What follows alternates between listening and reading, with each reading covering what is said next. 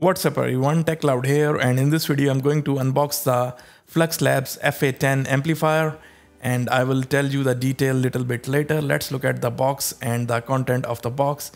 It comes with the unbranded box. It doesn't have any branding or writing on the box, just a simple cardboard box, and it comes with the amplifier and the cable, and that's pretty much it.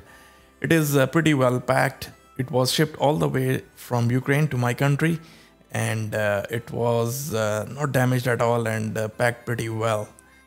In addition to the foams on the sides, the amplifier is wrapped in the plastic, and once you remove the plastic, you are pretty much good to go.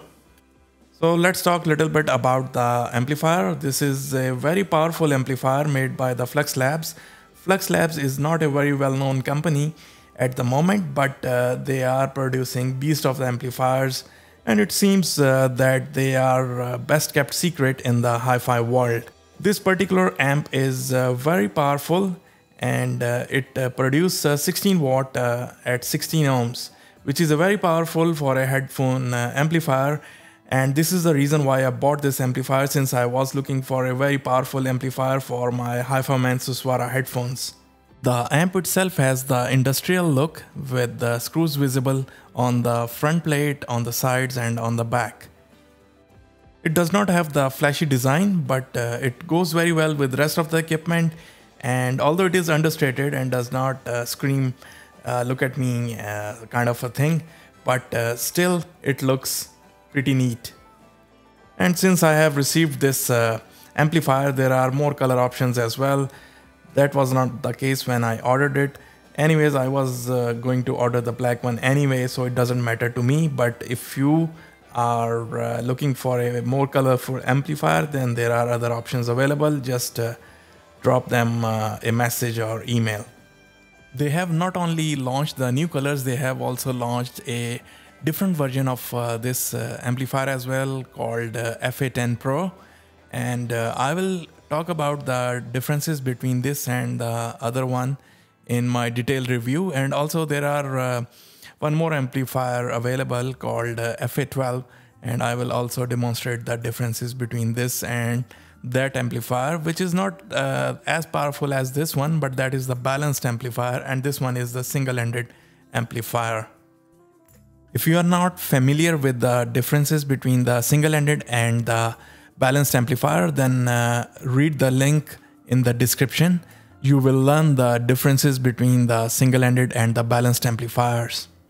The amplifier comes with a pretty standard and generic kind of volume knob right in the center, which is very apparent because it is silver on a back faceplate. I do wish that they had used a more better looking volume knob than this one. This one looks pretty generic and DIY type of stuff. Other than the volume knob, it comes with the 3 buttons on the left hand side. The first button from the right is the gain switch, which has 3 settings: high, low and medium. Depending upon your headphone power requirement, you can set it to low, medium or high, and it will boost the volume accordingly. The second button from the right is the input button. You can select from a single-ended or a balanced input. Balance is basically the XLR inputs, and the single-ended is the RCA inputs. So depending upon the type of the input that you are using, you can select the input from this switch.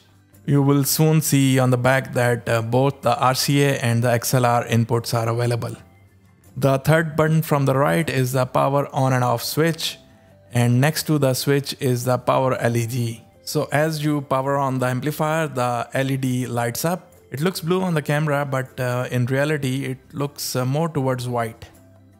So as you turn it on, you will hear pretty satisfying clicks inside the amplifier.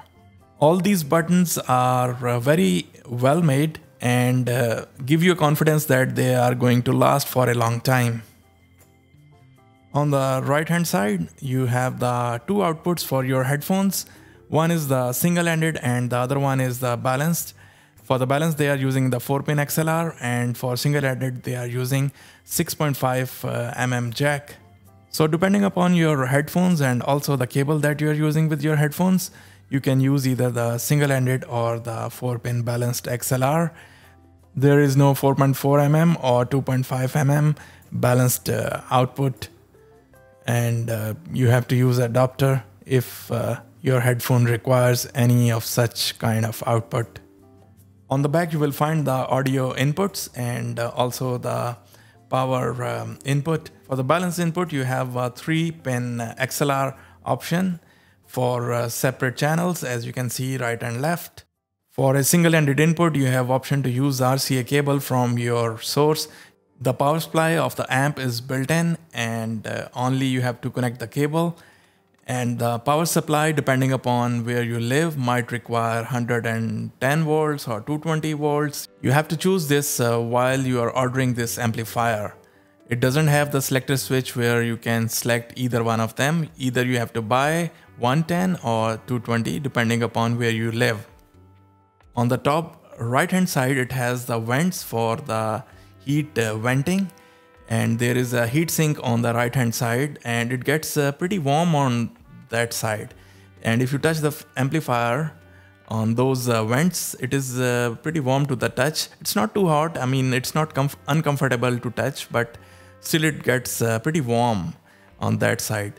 But on the other side where there is no vents, the amplifier is pretty much not that much warm to the touch. Stays pretty cool on that side. Since it is a class A amplifier, so it produces more heat as compared to the other amplifiers which are class B or D or whatever it is. There is also a DAC and amp combo available for this particular amplifier. So if you don't have a DAC, you can buy that instead of just the amplifier. And another advantage of that device is that it comes with the Ethernet port, and you can use it as a streamer as well, which is a very nice feature. Since I already had a separate DAC, so I don't need the combo device, so I only bought the amplifier. So guys, this was the unboxing and the walkthrough of the Flux Labs FA-10 amplifier. I hope that you have liked the video, and if you want to see the full review of this product, then subscribe to this channel and stay tuned. You will find the review in the upcoming videos. Please, if you have liked the video, make sure you press the thumbs up button at the bottom of this video. See you. Bye.